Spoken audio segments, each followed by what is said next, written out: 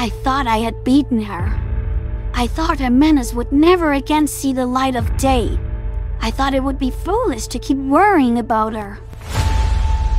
Among the fugitives of last night's prison riot is notorious master criminal and arch-nemesis of the mysterious Madwell, Cozy Doll.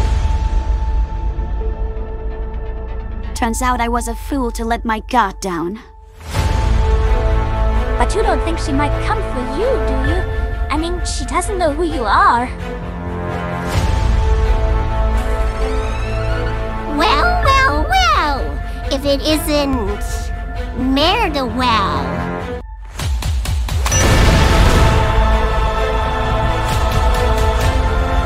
How am I gonna beat her? She knows everything about me. My friends, my family, my life. And she'll destroy it all. Not if we stop her first. Come on, let's get this psycho.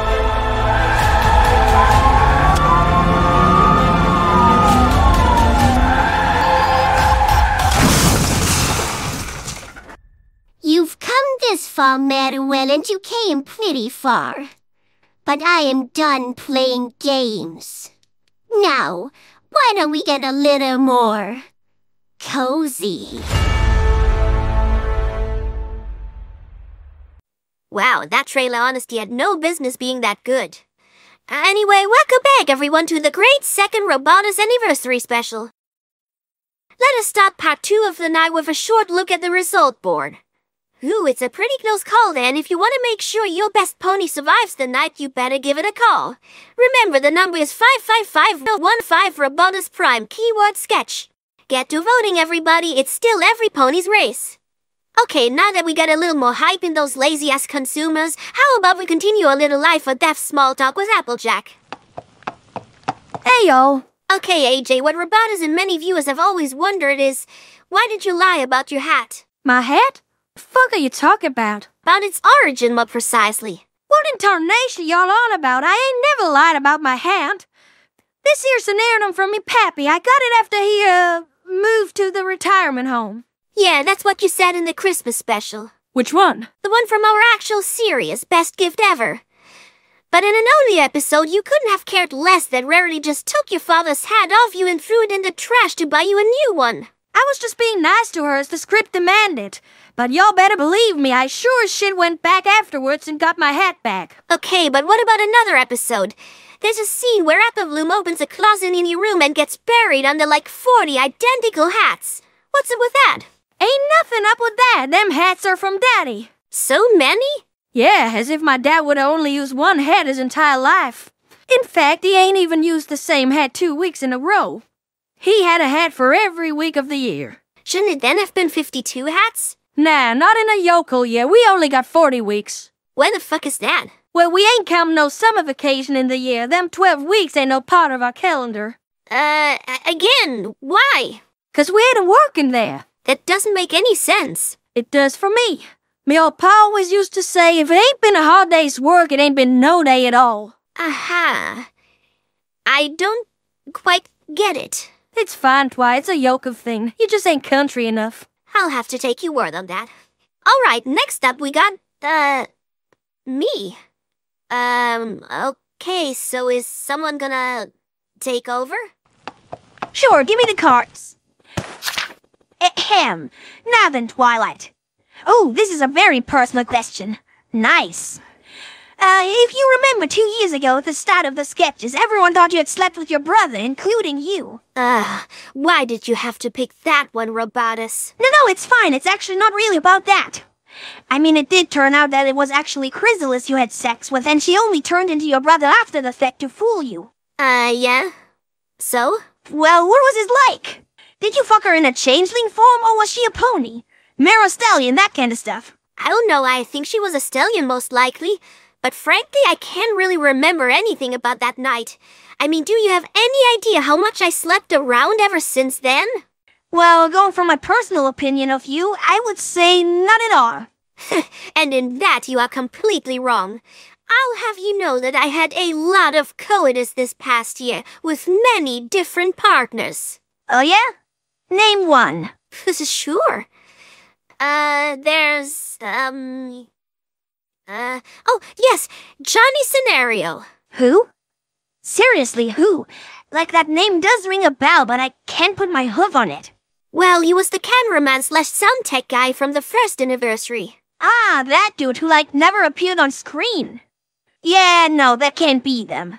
Why not? 'Cause Johnny Scenario is fucking dead, Twilight. What? What happened? Oh, darling, haven't you heard? It was a most tragic accident. But that doesn't exclude the possibility that I slept with him, does it? Maybe we had sex before that happened. Quite unlikely, as it happened literally the same evening the first anniversary was filmed. I even attended his funeral a few weeks after because even I felt a little bit of guilt over what happened. What even did happen? Well, apparently it was when he went to put away my big pool I used for that hot tub stream. He attempted to lift it up so the water could run out, but he underestimated the weight it had. Upon full weight, he just fucking broke his entire spine, which led to him dropping my pool and himself right in it after. There, he miserably drowned. Jesus fucking Christ. Yeah, well, that still doesn't prove me wrong. Oh yeah? And how the fuck you wanna have done it with him if he died right after the special? We had a quickie. Well, fine. Okay, but back to Chrysalis. When you two did it, which hole did you use? Excuse me? I think this goes past simply being private, don't you know? I'm not gonna answer that. I didn't mean you, Twilight. I mean Chrysalis has holes all over her body. Did you get crazy with any kinky shit? Well, I'm a mare, so no. Speaking of horns, what exactly was that whole thing about Celestia in your horn?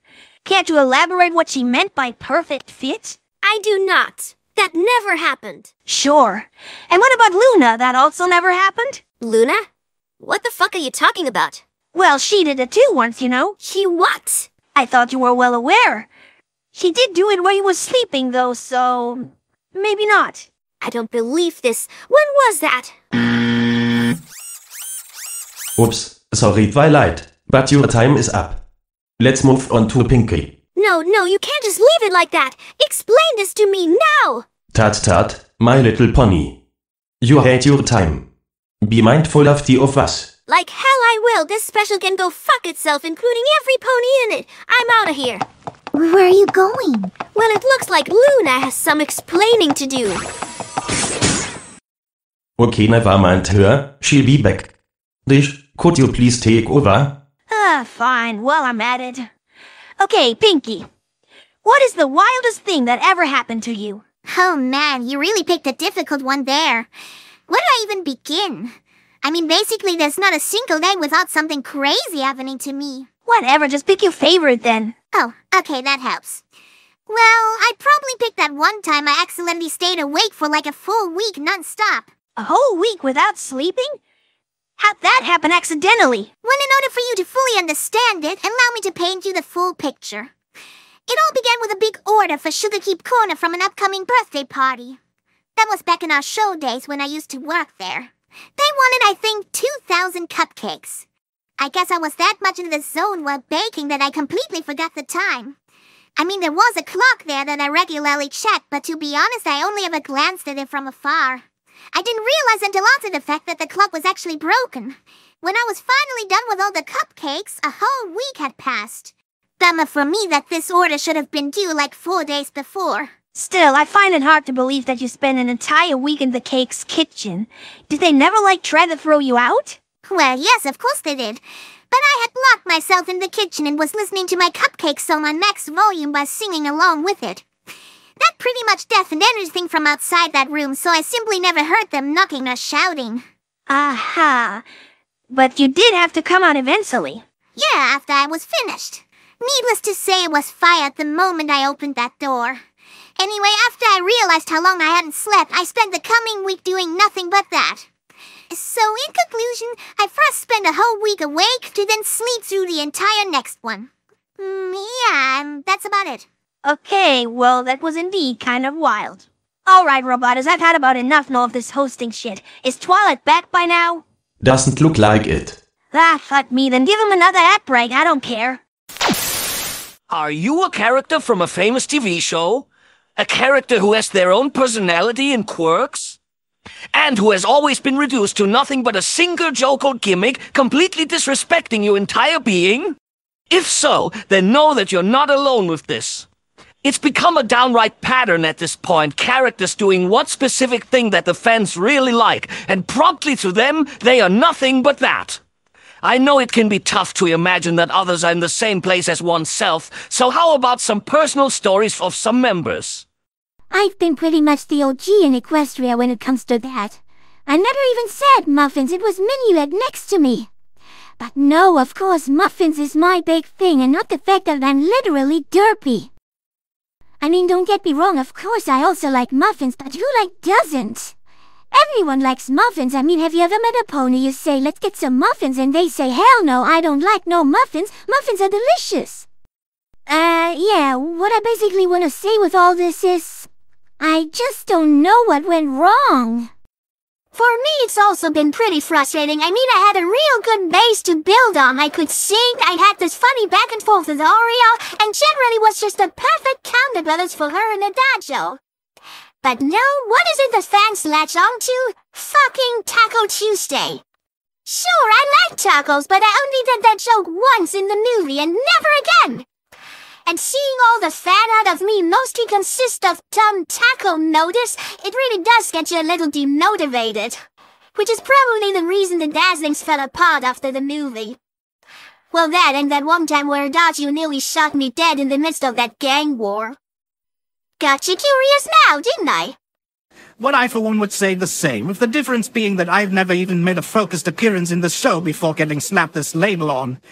Only because those buffoons believe that I resemble some time-traveling academic from a sci-fi series, I'm suddenly Dr. Oofs. Which is not even my real name, but that's not worth a pins at this point, innit? Those dumb fans just wanna make up their dumb fan theories and dumb fan whatevers without a care in the world because they're nothing but dumb fans. What? No need to reshoot it. It had to be said someday. So you see, you're not alone. The Flanderization Help community is there for you. Come visit us at the Ponyville Community Center every second Saturday a month at 9 p.m. We're an open group and will accept any pony. Any pony willing to preserve who they truly are. Yeah, no, I couldn't find her anywhere. When I got to Luna's chambers, all I could find was a running TV showing this special. So Luna knew I was coming and chose to run away. So she knows what she did.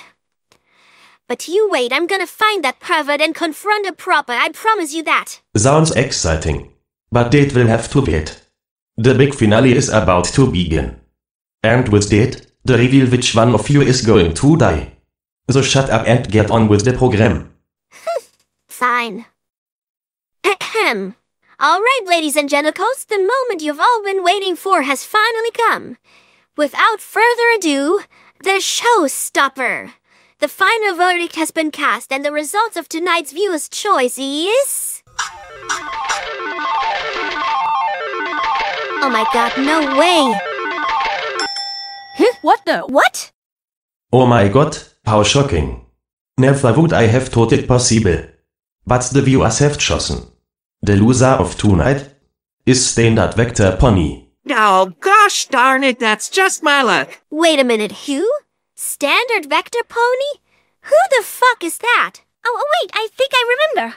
Way back in episode 24 when Chrysalis was disguised as that out-of-place looking lamppost. You mean that dude that literally had like 20 seconds of screen time? Fucking hell, typical Robotus. I know, everyone is still shocked by these results, but there is no change in them. It really pains my heart, but Standard Vector Pony will now have to die. But before that, let us all come together and look back on his life. All the good times we had, and everything we can be thankful for.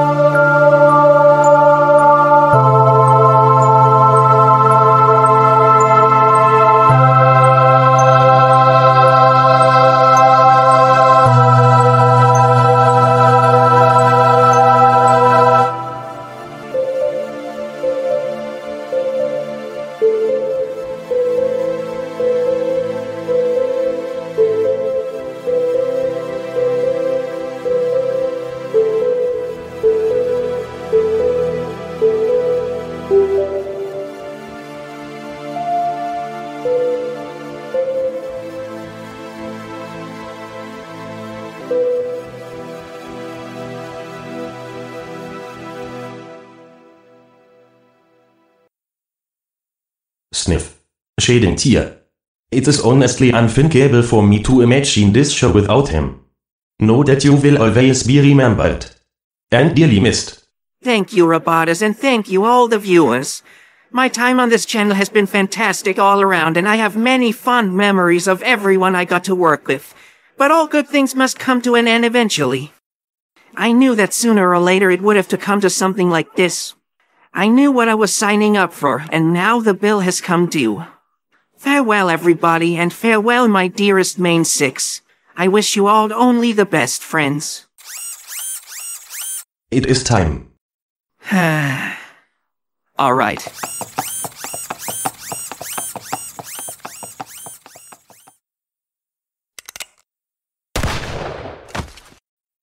I still don't know who the fuck that even was. Oh, it's alright, Fluttershy. You weren't even there in that episode.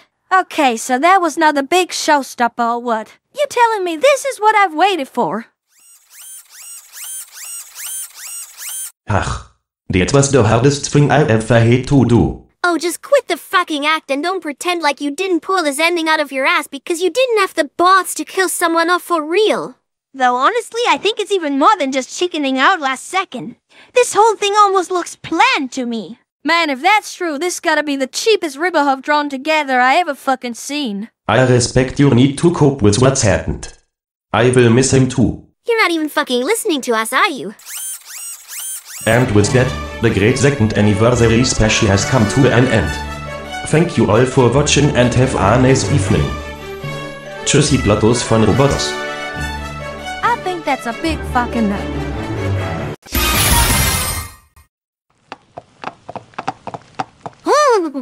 What's wrong, Apple Bloom? I don't know, I just get this mighty feeling in me that someone forgot again about us three also being main characters. You know, like we got left out of something again. I mean, that's pretty likely. Got any idea what it was? Nah. Not a clue. You know what, never mind it. I'm sure it ain't been important.